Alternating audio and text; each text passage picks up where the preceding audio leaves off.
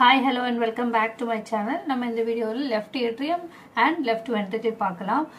Heart ஓட videos one by one போட்டுட்டு இருக்கேன். So previous videos எல்லாம் பார்க்காதவங்க first அத பார்த்துட்டு அதுக்கப்புறம் இத பாத்தீங்கன்னா you will get a clear understanding. Okay. So moving on to the topic left atrium. So இந்த heart ஓட diagramல இந்த chamber தான் நம்ம left atrium னு சொல்றோம். It is a upper left chamber. Okay. It is a quadrangular chamber. இதோட shape பார்க்கறப்போ quadrangular-ஆ இருக்கும். It is situated posteriorly. Posterior-ஆ பின்னாடி situate ஆயிருக்கு. Its appendage, the auricle projects anteriorly to overlap the infundibulum of the right ventricle. So இந்த left atriumல ஒரு சின்ன projection. Auricle அப்படின்னா ஒரு காது மாதிரின்னு அர்த்தம். So சின்னதா ஒரு projection இருக்கும். அதான் நம்ம auricle னு சொல்றோம். So இந்த auricle வந்து it will be projecting anterior project பண்ணி என்ன பண்ணும் அப்படின்னா right ventricle இருக்குல்லையா right ventricle ஓட infundibulum part இருக்கு ரெண்டு பார்ட்டா நம்ம டிவைட் பண்ணோம் அதுல infundibulum part மேல overlap பண்ணும் okay so the first point is it is quadrangular in shape and it is situated posteriorly இதோட auricle வந்து anterior-ஆ project ஆயிருக்கும் it is overlapping the infundibulum of the right ventricle okay second point left atrium forms the 2/3 of the base of the heart. Heart oda base form பண்ணது அதே மாதிரி upper border அதே மாதிரி sternocostal surface and left surface and left border. Left surface, left border and the sternocostal surface. That is the anterior surface also.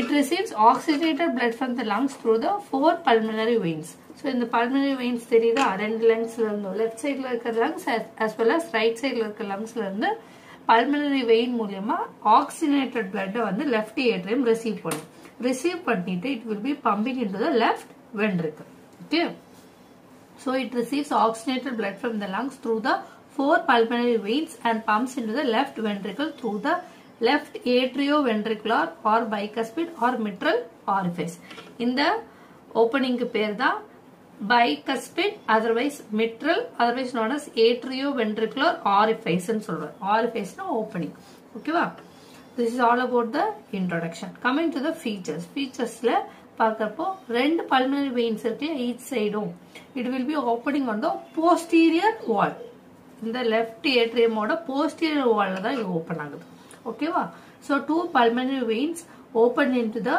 atrium on each side of the posterior wall second point வந்து இதோட greater part so this is the left atrium so left atrium ஓட greater part வந்து ஸ்மூத்தா இருக்கும் இந்த auricle இருக்குல இந்த auricular part மட்டும் தான் ரஃப்பா இருக்கும் greater part வந்து ஸ்மூத்தா இருக்கும் இந்த auricular part மட்டும் தான் ரஃப்பா இருக்கும் ஏன் ரஃப்பா இருக்குன்னா musculae pectinity are present only in the auricle why because the musculae pectinity வந்து இந்த ridges மாதிரியான shapes வந்து only present in the auricle அதனால இது மட்டும் ரஃப்பா இருக்கும் மிச்ச எல்லாமே ஸ்மூத்தா இருக்கும் so septal wall shows fossa lunata so fossa ஒரு சின்ன டிப்ரஷன் இங்க தெரியும் அத தான் வந்து fossa lunata அப்படி நம்ம சொல்றோம் எப்படி ரைட் ஏட்ரியம்ல fossa ovalis னு ஒரு ஸ்ட்ரக்சர் படிச்சோமோ அதே மாதிரி இங்க ஒரு fossa இருக்கு that is called as fossa lunata okay so septal wall shows a fossa lunata corresponding to the fossa ovalis of the right atrium. In addition to the 4 pulmonary veins, the tributaries of the atrium include a few venae cordis minime. So, venae cordis minime அப்படிங்கிறது குட்டி குட்டி veins. அது வந்து எல்லா chambersலயும் இந்த 4 chambers ஓட wallலயும் embedded இருக்கும். ஓகேவா? So, எல்லா chambersலயும் present ஆயிருக்கு குட்டி குட்டி vein பேர் தான் வந்து venae cordis minime. இந்த 4 pulmonary veins இல்லாம இந்த venae cordis minimeயும் we can see in the left atrium. That is all about the left atrium. Coming to the left ventricle. So left ventricle பார்க்கறப்போ it is a you can see in this diagram this is left ventricle. It receives oxygenated blood from the left atrium. Left atrium ல இருந்து oxygenated blood receive பண்ணுது.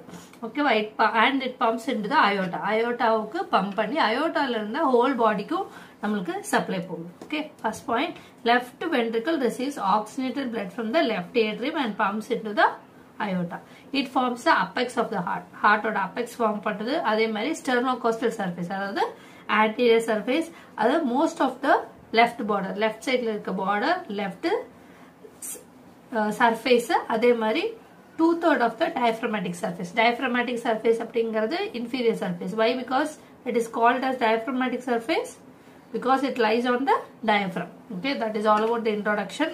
இது வந்து oxygenated blood left atriumல இருந்து receive பண்ணிட்டு aorta மூலமா whole bodyக்கு supply பண்ணுது. இது வந்து apex, left border, left surface, diaphragmatic surface and the sternocostal surface க்கு contribute பண்ணுது. Coming to the features. Features நம்ம ரெண்டா டிவைட் பண்றோம், internal and external. So external பாக்குறப்போ இது வந்து it is contributing for the 3 surface இல்லையா? அது என்னன்னா anterior surface, otherwise known as sternocostal surface. Inferior surface, otherwise known as diaphragmatic surface and left surface. இந்த மூணு சர்ஃபேஸ்க்குமே இது கான்ட்ரிபியூட் பண்ணுது. இன்டீரியர்ல பாக்குறப்போ இன்டீரியர்ல நம்ம லெஃப்ட் வென்ட்ரிக்கிள் ரெண்டா டிவைட் பண்ணோம். ஒன்னு வந்து அப்பர், இன்னொன்னு வந்து லோவர். ஸோ இது வந்து அப்பர் போர்ஷன், இது வந்து லோவர் போர்ஷன். அப்பர் போர்ஷன் வந்து ஸ்மூத்தா இருக்கும். ஸோ இந்த ஸ்மூத்தா இருக்கிற இந்த போர்ஷன் தான் அயோட்டிக் வெஸ்டிபிள் அப்படின்னு நம்ம சொல்றோம். இங்க ரஃபா இருக்கிற இந்த போர்ஷன் வந்து கீழே இருக்கிற lower portion. Okay, so lower portion is rough due to the presence of trabeculae carneae. நிறைய trabeculae carneae இதுல present ஆயிருக்கு இல்லையா? இந்த trabeculae carneae present ஆயிருக்கனால இது வந்து ரஃபாவும் மேல இருக்க பார்ட் வந்து ஸ்மூத்தாவும் இருக்கும். So lower rough part with the trabeculae carneae, upper smooth part otherwise known as aortic vestibule. Okay, so இந்த aortic vestibule எங்க லை ஆயிருக்கு அப்படின்னு பார்த்தோம்னா in between two parts. That is இது வந்து interventricular septum. Interventricular septumனா ஒரு வென்ட்ரிக்கிளுக்கும் இன்னொரு வென்ட்ரிக்கிளுக்கும் நடுவுல இருக்க வாலை தான் நம்ம interventricular septumனு சொல்றோம். சோ அதுல ரெண்டு பார்ட் இருக்கு. அந்த அப்பர் பார்ட் வந்து membranous ஆன பார்ட். ஓகேவா? It is made up of membrane. So இந்த membranous பார்ட்டுக்கும் இந்த கப்ஸ் இருக்குல்ல, அயோட்டால இருக்கிற இந்த 3 கப்ஸ், இந்த கப்ஸுக்கும் நடுவுல தான் இந்த aortic vestibule present ஆயிருக்கு. I repeat, interventricular septum. ரெண்டு வென்ட்ரிக்கிளுக்கும் நடுவுல இருக்கிற வாலை தான் வந்து interventricular septum சொல்றோம். இதோட அப்பர் பார்ட் வந்து மெம்பரேனஸா இருக்கும். இந்த மெம்பரேனஸ் பார்ட்டுக்கும் இந்த அயோட்டாவோட கப்ஸுக்கும் நடுவுல இருக்கிற இன் பிட்வீன்ல இருக்க இந்த பார்ட்டை தான் நம்ம அயோட்டிக் வெஸ்டிபிள்னு சொல்றோம். அதான் the upper smooth part or aortic vestibule give origin to the ascending aorta. The vestibule lies in between the membranous part of the interventricular septum and the anterior or aortic cups of the mitral valve. Coming to the next point, interior la பாக்குறப்போ ventricleக்கு ரெண்டு orifice இருக்கு. ஓகேவா? What are the two orifice? Left ventricle ரெண்டு orifice இருக்கு, opening. ஒன்னு வந்து blood receive பண்ற opening, இன்னொன்னு வந்து blood வந்து pump பண்ணி வெளியில கொண்டு போற opening. So receive பண்ற opening, இந்த opening பேரு mitral orifice, otherwise known as the bicuspid or left atrioventricular orifice ன்னு சொல்றோம். இந்த வெளியில பம்ப் பண்ற இந்த orifice பேரு aortic orifice ன்னு சொல்றோம். அதான் இந்த third point. So interiorல ரெண்டு orifice இருக்கு. Bicuspid orifice, it is guarded by the bicuspid or mitral wall. Aortic orifice is guarded by the aortic valve. Coming to the fourth point, you can see two well-developed papillary muscles in the left ventricle. ரெண்டு papillary muscles இருக்கு. ஒன்னு வந்து anterior, இன்னொன்னு வந்து posterior. ரெண்டு papillary muscles.